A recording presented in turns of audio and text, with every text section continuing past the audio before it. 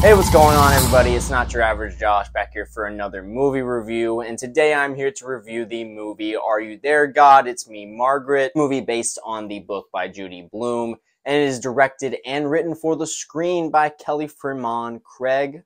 But before I get into my movie review, I do want to say if you're watching this, hit that like button and leave a comment if you have any thoughts on anything I say here. Also, hit that subscribe button if this is your first time watching any of my videos, or if you're a returning viewer as well. Any support for this channel is very much appreciated. You can also follow me on TikTok and add me on Snapchat, where I will post content similar to this. But for the most part, my content will be here on this YouTube channel, Not Your Average Josh.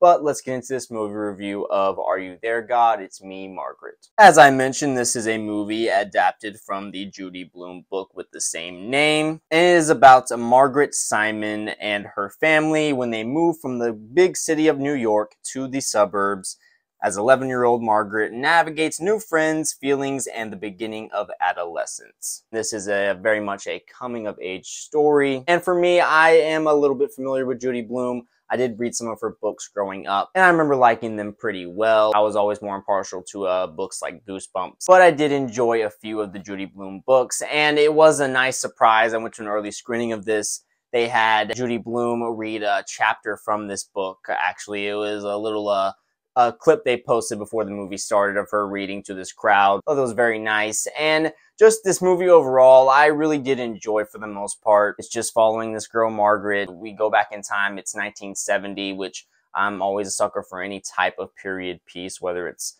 you know, the 1800s film or a film just from the 1990s. I appreciate anything, any story taking place in a certain time period and how being in that time period affects the story.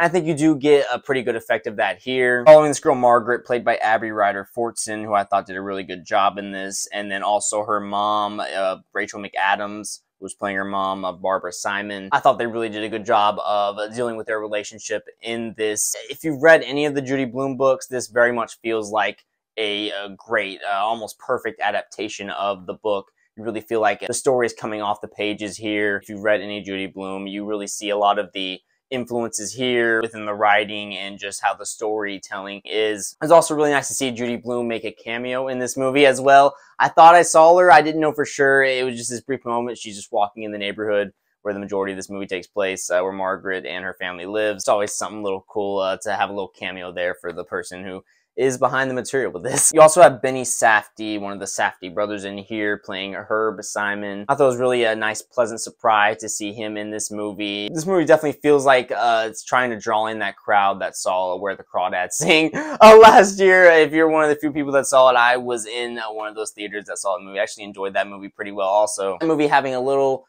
bit more on like the lesser known actors involved with that movie, whereas this, you have Kathy Bates in here. Again, I already mentioned Rachel McAdams, and then Benny Safdie. Made this movie even better than it could have been. But the majority of this movie, again, it's very simplistic, as I said on the surface, just this coming-of-age story, 1970.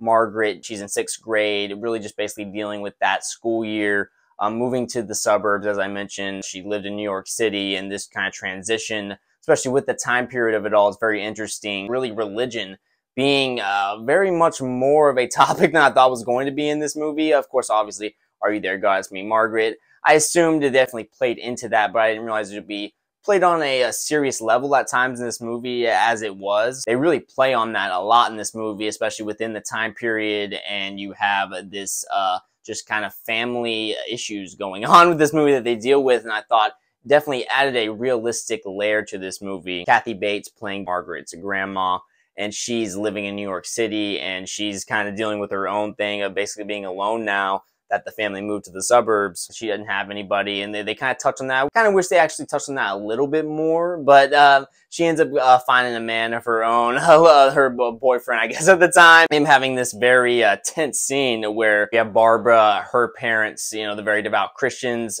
come to town to meet them on a spring break, and then you also have Margaret's grandma on Benny Safdie's side coming to town, and you have this very tense, uncomfortable family dinner take place, and they do a really good job of showing this story a lot through the perspective of Margaret. This isn't a movie that's necessarily geared towards me. I was definitely the youngest dude in the audience. There wasn't that many people in the audience for this early screening.